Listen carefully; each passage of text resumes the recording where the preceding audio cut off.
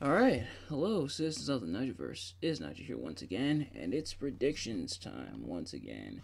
And not gonna lie, hey, this one kind of caught me off guard because it's NXT time, and NXT is finally going to have their first pay-per-view slash premium live event of the year 2024 with Vengeance Day, which is actually this Sunday. I knew Vengeance Day was coming up, I just didn't know when, but it turns out it's this Sunday.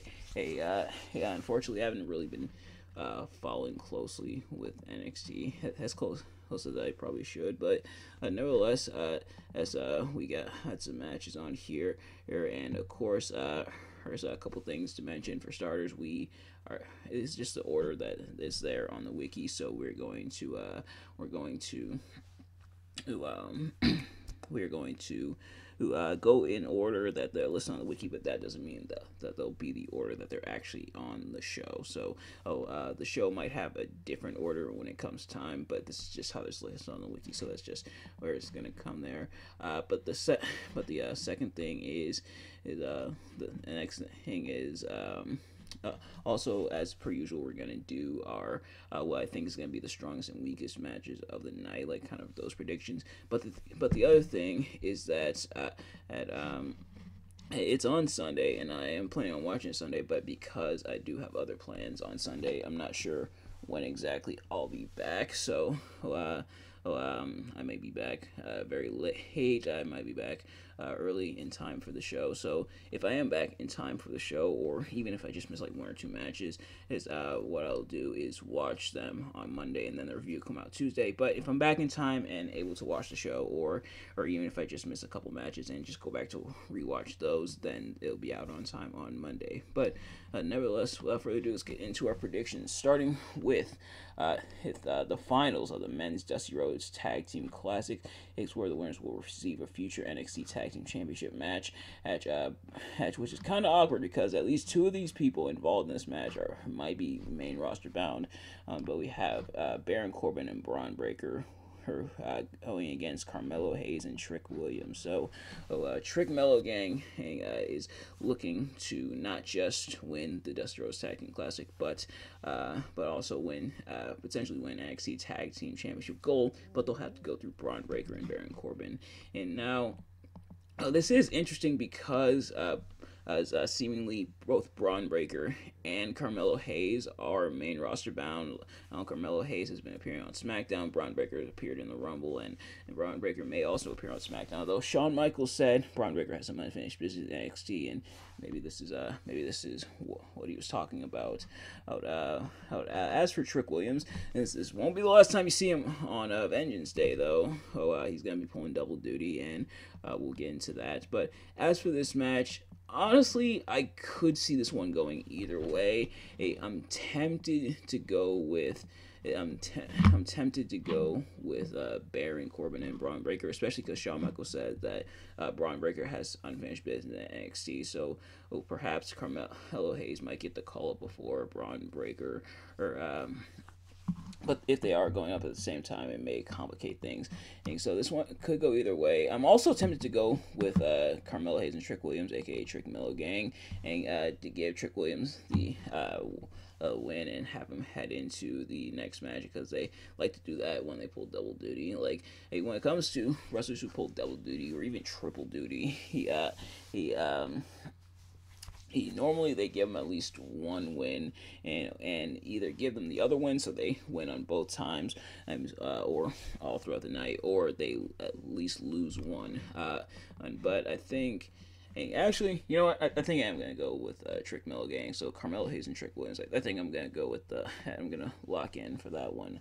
But then next up for the NXT Women's Championship, Lyra Valkyria will be defending against Roxanne Perez. As so, there was the 20-woman battle royal, and then and it came down to the fatal four ways. Hayes and Roxanne Perez won that. She's going to be facing Lyra Valkyria here. And of course, Roxanne Perez, the former NXT Women's Champion, relinquished it after in storyline. If I'm not mistaken, at least I hope it was storyline. I forget whether or not it was storyline or real, but she ended up fainting, so they took the title off of her, and she's been trying to get it back ever since. Will she do it against Lyra Valkyria? I'm tempted to say, hey, no. I don't think they're gonna pop it on Roxanne Perez just yet, especially with them kind of teasing her coming out to the main roster as well, with her being involved in the Women's Royal Rumble 2 years in a row now. She could be gearing up for a call up. I don't know if they're gonna take it off Valkyria just yet, but I totally could be wrong. But yeah, I think I'm gonna go with Lyra Valkyria on this one. But then next up, for the NXT North American Championship, Obafemi is going to be defending against Dragon Lee. Of course, Obafemi won the men's breakout tournament and cashed in his contract on Dragon Lee to take his North American Championship. So now, Dragon Lee wants it back. Will Dragon Lee get it back? I don't think so. Especially considering Obafemi just won it, and I don't want them doing the whole hot potato thing because they love doing that. Especially with, I think Dragon Lee's main roster call-up might have been put on the shelf, especially in the wake of Wesley's injury and everything. But I don't think he's quite winning here. It'll be my first time seeing Obafemi in the ring. Yeah, I'm sorry I missed the whole breakout tournament. I definitely got to go back and watch it. A lot of people are saying that Oba was definitely impressive, but I'll have to check it out. But I think Obafemi is probably going to retain here. But then next up, the big one for the NXT Championship. And this one, I mentioned the matches are probably going to be out of order in terms of when they'll actually appear on the card. I'm pretty sure this one's going to be the main event because, not just because it's the NXT Championship, because this one's the one people have been waiting for. Ilya Dragunov will be defending against Trick Williams. So, of course, Trick Williams, what a ways to go here. Was initially in the Fatal 5-Way, got attacked, he dropped down to the Fatal 4-Way, had to make his way back, courtesy of the Iron Survivor Challenge back at Deadline. Go watch my review of Deadline if you missed it. So Trick Williams seems to be, they're definitely giving him a push, and it's definitely well earned. He is over with the crowd. Of course, there's now the report that the officials, the higher ups, were very impressed with the response that Trick Williams got on SmackDown when he came to Carmelo Hayes' rescue. And it is impressive when you got like a bigger crowd, like the main roster crowd, all chanting "Whoop that Trick!" His catchphrase. Trick is definitely he's definitely getting that push, which is really awesome to see. Will he actually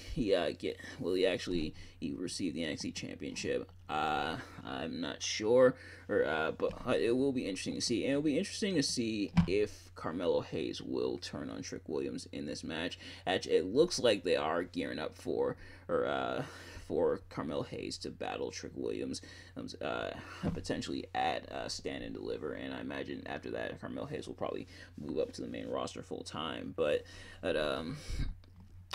will be interesting to see this match. Now, this was supposed to happen at New Year's Evil, but Ilya Dragunov was injured in storyline. He was taken out, unfortunately, with the injury at the hands of Ridge Holland, which made a lot of people upset considering what happened with Ridge Holland and him accidentally injuring Big E and everything. But nevertheless, Vengeance Day will be the time, and I think I'm going to lock in. I think I'm going to go with Ilya Dragunov. Now, if Trick Williams win it, I don't think I'd be mad at it, and it would make even more sense for the turn then from Carmelo Hayes. But I think Carmelo Hayes might. I think Dragunov's going to retain. I think Hayes is probably going to cost Williams here, thus setting up them against each other at Stand and Deliver. But then next up for or actually for the nothing, this is just a 6-person mixed tag. The family, that being Tony D'Angelo, Stacks, and aka Channing Stacks Lorenzo, and Adriano Rizzo will be battling OTM, aka Out the Mud, that being Lucian Price, Bronco Nima, and Jada Parker alongside Scripps. He took the mask off, and yet they're still calling him Scripps. You might as well just go back to calling him Reggie. Please go back to calling him Reggie. The Scripps character is over. He's not Scripps anymore. He doesn't have the mask or the awful attire anymore. He's just Reggie now. Just call him Reggie. Why you call him Scripps? Just call him Reggie. But nevertheless, I guess they paid for the trademark, so they're gonna use it. If my camera would focus, thanks. But as for this one could go either way. I'm surprised the NXT Tag Team Championships aren't on the line. And if I'm not mistaken, I think these two sides have been feuding for a bit. And I know OTM, I believe, and OTM did attempt to challenge for the NXT Tag Team Championships. I believe that was at Deadline in the Fatal 4, if I'm not mistaken. But as for this, I think I might go with. Honestly, this one could go either way. Something's telling me.